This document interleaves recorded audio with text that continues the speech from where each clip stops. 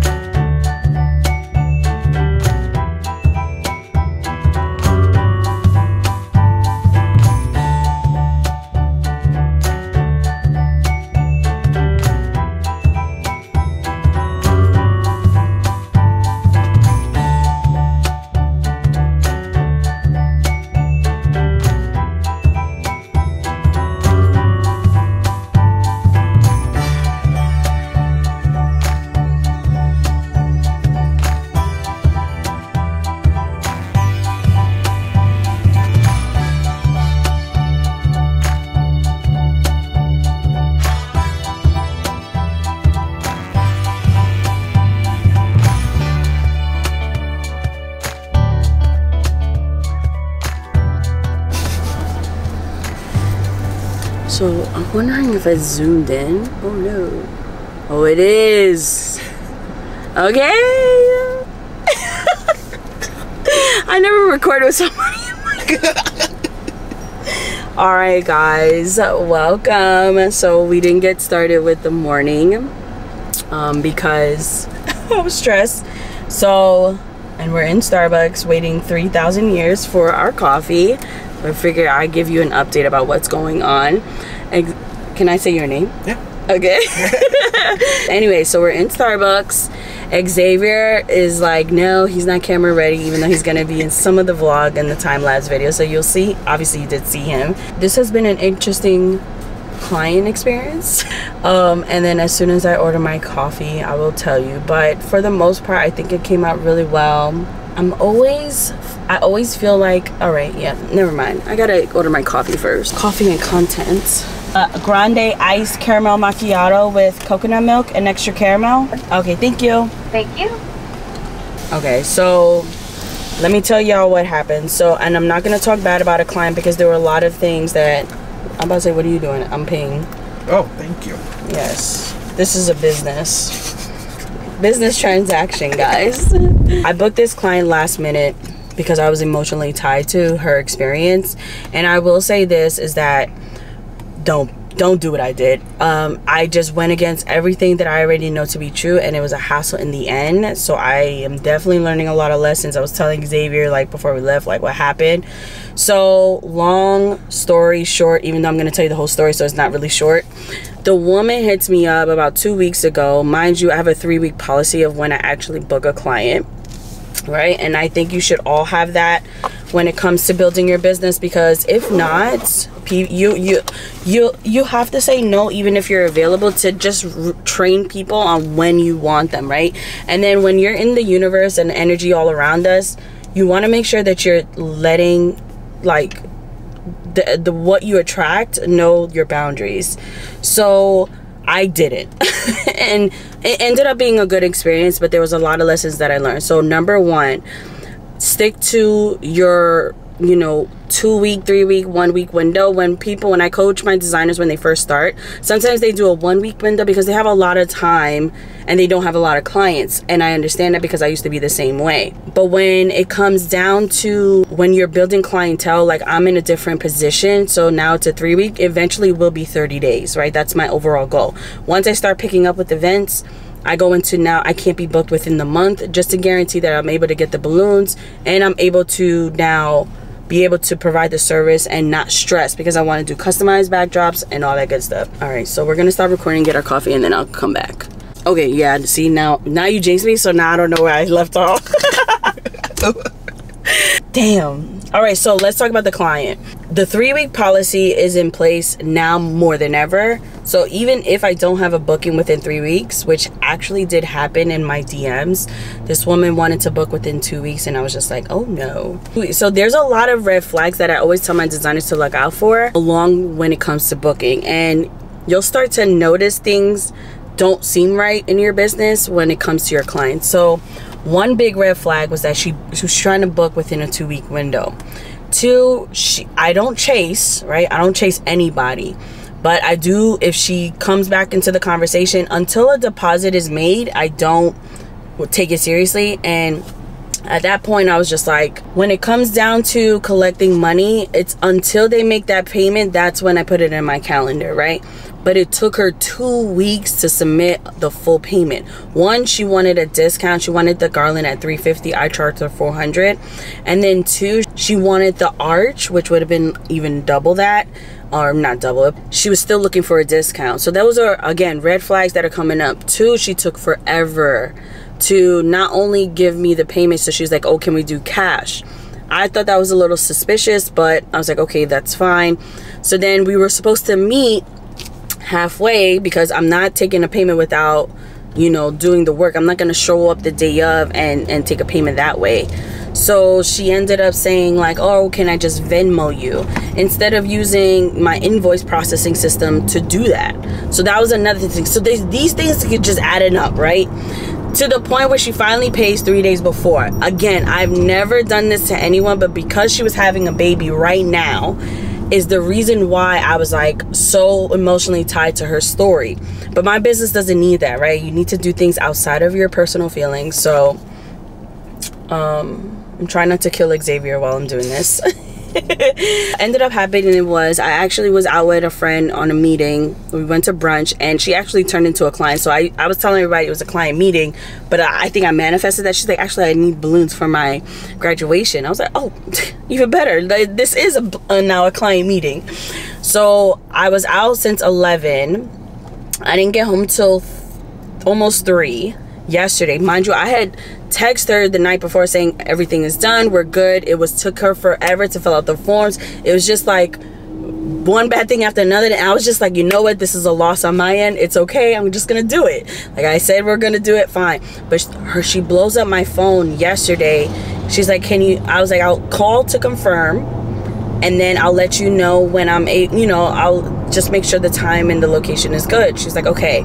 So then she goes and she hits me up in the morning in my DMs. Mind you, I'm already out. She texts me, she calls me, her mother calls me, she texts me like, wait, what? I just talked to you the day before. Why are we like blowing up my phone? So I told Xavier that, like this is something that, he's learning how to run his business too. This is something, what? I should have came in my car because the house that I need to clean is Stop. right there. Are you kidding me? Dang. And I thought about it. I was thinking that too. I was like, dang, imagine the house is over here. He has a job, guys. He's not like my full assistant just yet because of course he's helping me, so he should have brought his car. It's okay though. The last thing was, after blowing me up, I was getting nervous because it's like, okay, what I'm starting to realize is that people who ask the discount are the ones who feel entitled, right? I had just talked to her the night before, and granted, one thing I did wrong outside of like booking her and not just saying no. So now Xavier is gonna help me. When you guys get assistance, you can have them now reach out to your clients and say, just to confirm, I just want to confirm, blah blah blah blah blah. So now Xavier is gonna do that for me, because if and when my hands do get tired, because as we continue to build this business, we're gonna get more clients in the door. We're gonna get, we have to make sure you build systems that are able to sustain a lot of clients. And what I was doing it can't be sustained. If I'm working with a client and I have to confirm and I forget, then it's at a point where you have to realize you need help.